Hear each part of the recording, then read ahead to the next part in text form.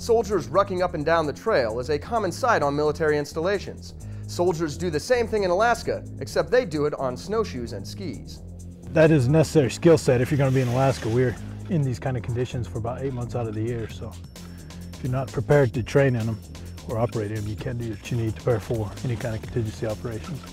These soldiers are learning that skill set here at the Black Rapids training site near Fairbanks, Alaska. Airborne on the way.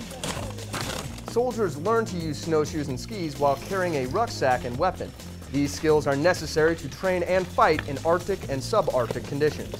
For more information on the Northern Warfare Training Center, go to www.wainwright.army.mil/NWTC.